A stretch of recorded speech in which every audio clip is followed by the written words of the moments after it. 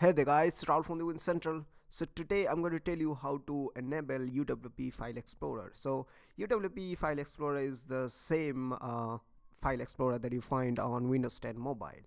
So there is a way to enable that. There's a way to experience the UWP File Explorer on your Windows 10 desktop or your Windows 10 PC.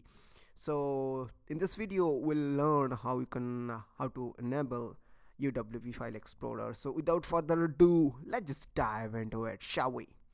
So all you need to do is you need to just click on your desktop. You need to right click on it on your desktop. So I right click on it, and then you need to just go to this new option, then click on shortcuts. So this is asking to type the location. So the location is pretty bucky, I'd say, and it's pretty messy too. So I have typed it on my notepad. I'll just copy paste it from here. I copy it and then I paste it here, and then I need to click on next. Let's give it a name. Let's call it UWP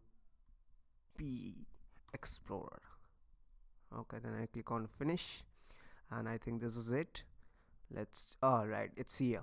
So I double click on UWP Explorer, and as you can see I have the same file explorer that you find on Windows 10 mobile, right?